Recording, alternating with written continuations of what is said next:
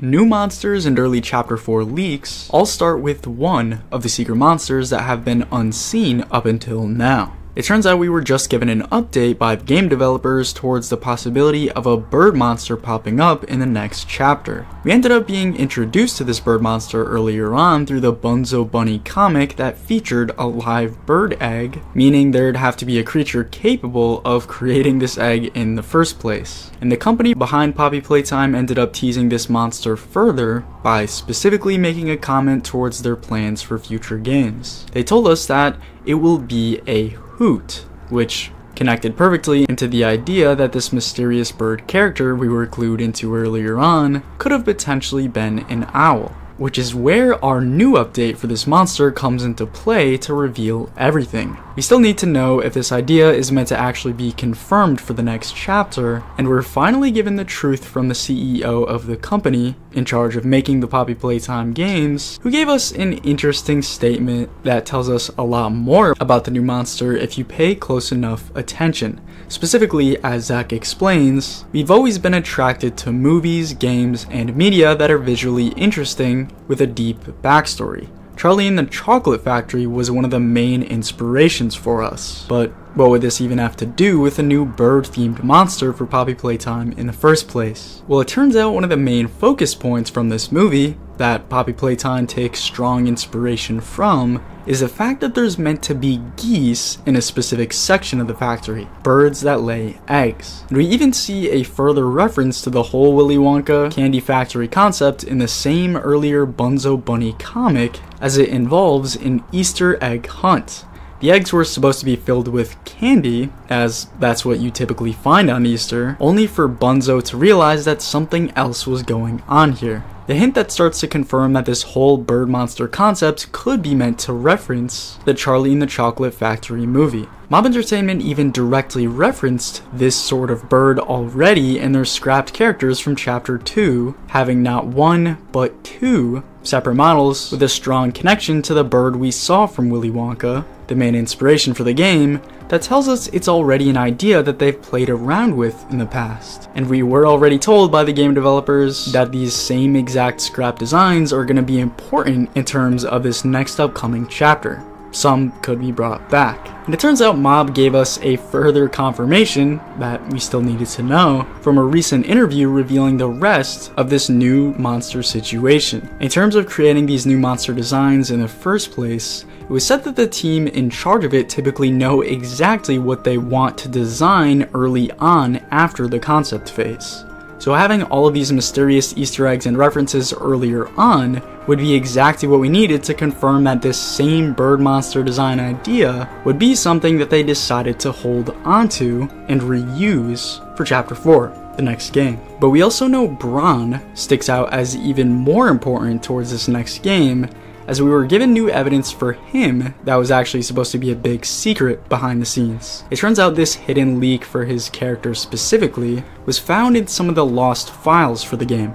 Tetrabit actually uncovered his remains, along with another huge Easter egg that finally started to put the pieces together for us. You see, this original file ended up showcasing a more mashed up, smaller version of Bron that was most likely meant to tell us that the real Bron was meant to no longer be in the picture. We know because his smaller version ended up being thrown together with one other small model specifically.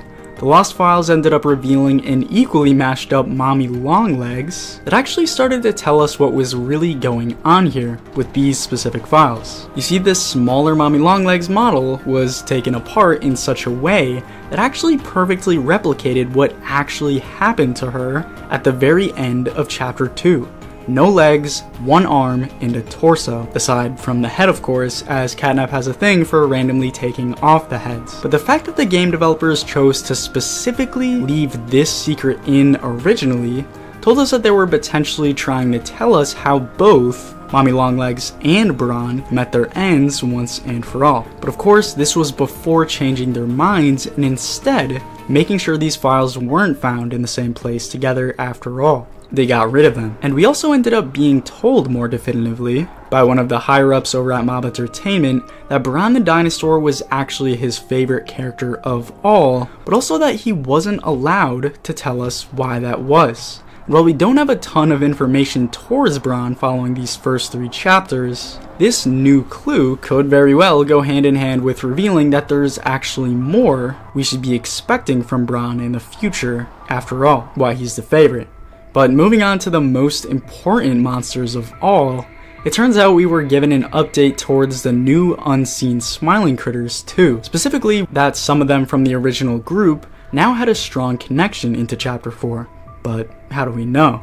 Well, it turns out following these in-game statements from both Ollie and Dog Day, telling us that there were no more smiling critters left in the play care at all, we were given a sort of update that started to change things. For starters, the CEO of the company told us that he's been setting up the Poppy Playtime games in a way that reveals huge twists in the story that we aren't supposed to be expecting. And more specifically, these big twists are said to be involving the characters. If we're told beforehand that all of the smiling critters are supposed to be no more, then it would obviously be setting up a huge twist in Chapter 4 that would change everything. And it turns out this wouldn't even be the first time where a character is set up like this to be gone, only to have more than enough evidence for their unexpected return. We know, for example, that Poppy also told us Huggy Wuggy was meant to be fully out of the picture, despite the fact that she was literally in a box the whole time when he fell, only for us to later find a ton of Easter eggs and secrets from the game files that told us there's actually a strong possibility of him being alive after all. So we can't really take what we're told here about the rest of the smiling critters as fact. But if they were truly alive, then which specific members of the smiling critters would we be looking out for in Chapter 4? Well, we're given a pretty decent idea from the physical cardboard cutouts for the characters that start to piece together the actual fate of every single one of the critters. We know that the cutouts tell us that Picky Piggy ended up eating some of them, including Cake and Chicken, Bubba Bubblefin, and Crafty Corn, but also that this would mean some of the other critters for the group are still left unaccounted for. Picky Piggy herself, for starters, shows no actual signs of being attacked by any of the other characters, as she doesn't scream at the very end of her voice line sequence like some of the others do. She's still in the picture. And we're given even stronger evidence towards Bobby Bearhug also being alive for this upcoming chapter, as on top of the fact that we also don't hear a scream at the end of her voice lines, we know that she also reveals to us that she's most likely lost somewhere in the factory.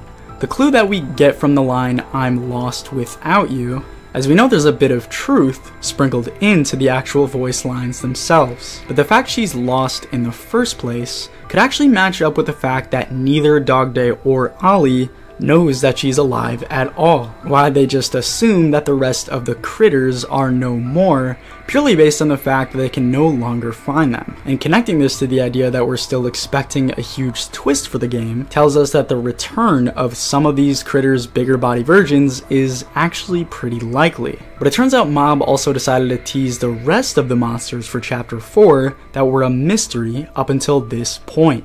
New monsters that were teased by some of the messages from the game developers behind the scenes that for starters told us to be looking out for some new character models that had already been complete early for Chapter 4. They had already been fully designed around 6 months ago. But who are these new monsters supposed to be? Well, the answers started coming together for us after finding secret files that some of the game developers left behind meant to tease some of these concepts that players weren't supposed to be able to see. But it turns out I'm able to find all these files along with the actual new monsters and put it all together for you early in this video right here. So for everything revealed about Chapter 4 before its release, make sure to check it out.